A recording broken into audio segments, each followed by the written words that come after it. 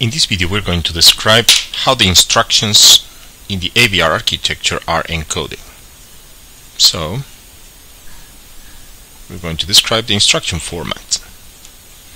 Remember, this AVR architecture is a RISC architecture. In other words, it offers a reduced set of instructions, each of them fairly simple. So a couple of special features to take into account. This processor represents instructions with 16-bit format, but not all of them. We'll see some exceptions, and some of them go to 32 bits of length. But most of them have this 16-bit format. This is also an example of a microprocessor that could be considered fixed length instruction. And the instructions have all the following structure. There is an operation code that tells us what the instruction is going to do, and then typically one or two operands, never more than two. So these are the operands, and this is the operation code. This second operand in some instructions is optional and is not present. So let's give examples of the formats that are supported by the microprocessor. The first one is, let's consider this 16 bits, is divided into 4 fields. The first field has 6 bits to encode the operation code. The second one is only 2 bits, which I'll go back to that in a second, and then 2 additional fields, 4 bits each, to encode the operand 1 and operand 2. So this is one possible way of encoding the format that I just described here, with, as I said, 16 bits. Now, this architecture offers 32 general purpose registers. If we want to allow the instructions to manipulate any of these 32 general purpose registers, we need to encode the number of the register, which is a number between 0 and 31. This translates into a field here that requires 5 bits if we want to encode as operand 1 one of these registers and as operand 2 one of these registers. 5 bits, this is the reason why we have here all these fields, and this field over here is to make sure that operand 1 and operand 2 can be encoded with 5 bits. So the 5 bits that encode the second operand is 4 bits from here plus 1 bit from here, and the 5 bits that encode the first register operand would be something like this. So remember, we're going to need 5 bits to encode 32 registers. So this format is the one that the microprocessor typically uses to encode those instructions that have 2 operands, like in here, with 2 registers. But it's not the only format. Another one, used in some instruction, again with 16 bits, contains the following division. We have 8 bits here for the operation code, and then we have 2 fields of 2 bits here each, and finally a 4-bit field. Now these 4-bit field and 2-bit fields are used to encode a constant, and this 2-bit field is used to encode a register. Now this is a very interesting format because it tells us a few things. This instruction is going to perform certain operation over a constant and a register.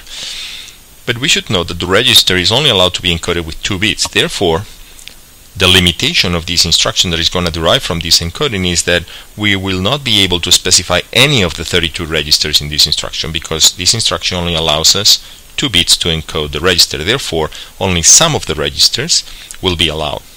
In exchange, what we have is the possibility to use 6 bits to specify one of these constants. So here, the comment to make is that the register can only have 4 possible values.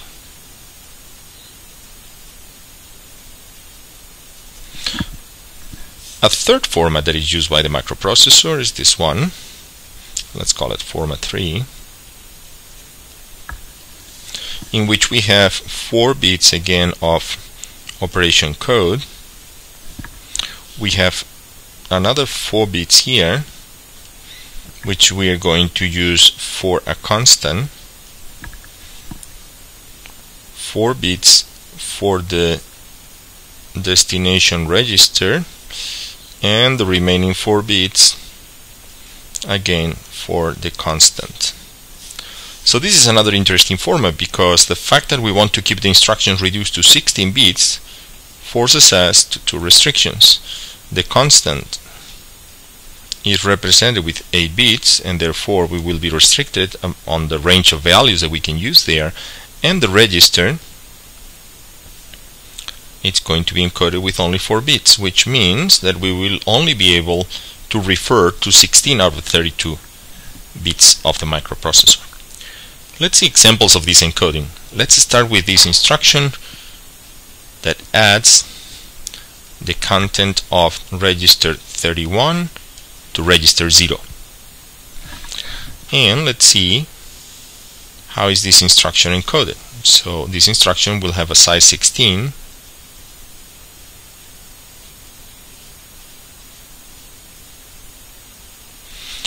bits, and the way it is encoded is first with the operation code, which in this case will occupy 6 bits and is 0000011. That would correspond to the add. Then we have here 2 bits, 1 and 0, which will explain what they represent, and then we have 0000 and 1111. So this would be the representation in 16 bits of this instruction, which is part of the instruction set of the AVR architecture. And this format corresponds to this scheme that we just described here. We see here the example. We have 6 bits to encode this instruction, 2 bits which we know one of them is for the source and the other one is for the destination. The following 4 bits are encoding the destination together with this 5th bit here. And therefore what we can see is how these 5 bits encode number 0, which correspond to register 0. And finally these 4 bits we have here plus this one over here encode register 31. What this means is that this instruction will be represented in memory by these 16 bits, or a more comfortable way for us to manipulate it, remember, we use hexadecimal representation to pack these bits into groups of 4, and from here we obtain the encoding 0E0F. Let's see another example of another instruction. In this case, let's take CPI R16 255. And again, let's explore its representation with 16 bits.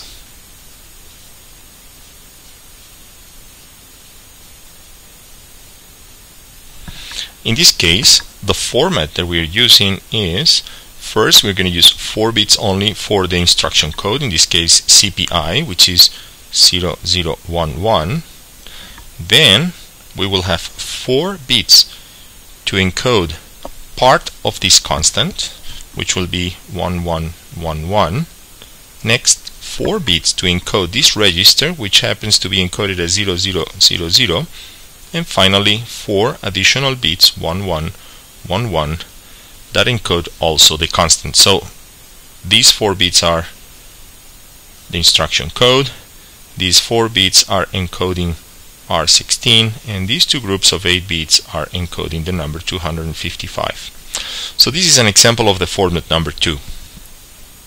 In this case, what we have is the constant is made out of these 4 bits concatenated with these 4 bits.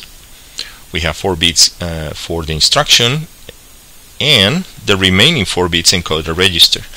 Now this, as I said before, translates into a restriction. For the instruction CPI, we're only allowed to use registers from R16 to R31. In other words, if we write the instruction CPY R0, R1, R2, or any value between R0 and R15, the translator will tell us that that's an illegal instruction because it cannot be encoded. The convention is that the 4 bits are used to encode the register from R16 to R31. This constant, on the other hand, will have a maximum of 8 bits, and therefore the value can only be between 0 and 255. In memory, again, this instruction will be represented by these 16 bits, or, for us, its equivalent hexadecimal code is 3F0F. Let's look at a third example. This is a little bit of an exception of what I mentioned here. Some of the instructions, or most of the instructions of this architecture occupy 16-bit, but some of them occupy 32. So let's take a look at an example of an instruction that occupies 32 bits. And this is the instruction LDS R12 12565. This instruction is going to go to memory, to the address specified here, is going to get the information that is stored in that cell and load it into register R12. So this is a data transfer instruction. This previous instruction I didn't mention is simply comparing the value of R16 with the value 255, which internally what it means is that there is a subtraction that is performed, R16 minus 255. So going back to this example, as I said, we're going to go to memory, to this address, and obtain a data that is going to be stored in R12. How is this encoded in this format? Well, this instruction, as I said, is a little bit of an exception because instead of 16-bit, it's going to use 32.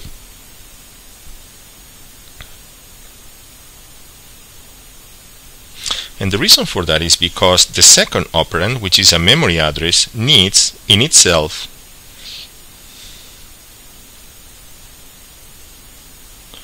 16 bits to be represented.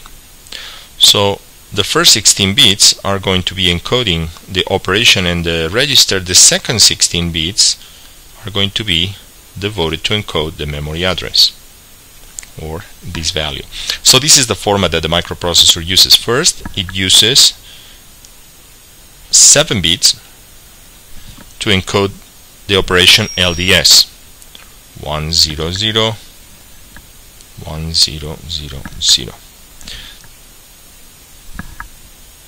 Then there are 5 bits to encode the register 11100, and the remaining 4 are also part of the operation code. So the operation code here is fragmented between this field and this field. This is the register, in this case R12, and finally these 16 bits here, which are 0011, 0001, 0001, 0101, represents the 12,565. So as you can see, in this case, the instruction that is executed requires 2 memory cells to be accessed, the first one with this value. What typically occurs with the microprocessor is it starts parsing these bits and it realizes that it's an LDS instruction, and therefore it needs to go back to memory and take another extra 16 bits, which it does, and then performs the operation once both groups of 16 bits are here. In this case, the instruction would be encoded in memory, not occupying 2 bytes as the ones before, but this one would occupy 4 bytes, and the hexadecimal representation is 91C03115.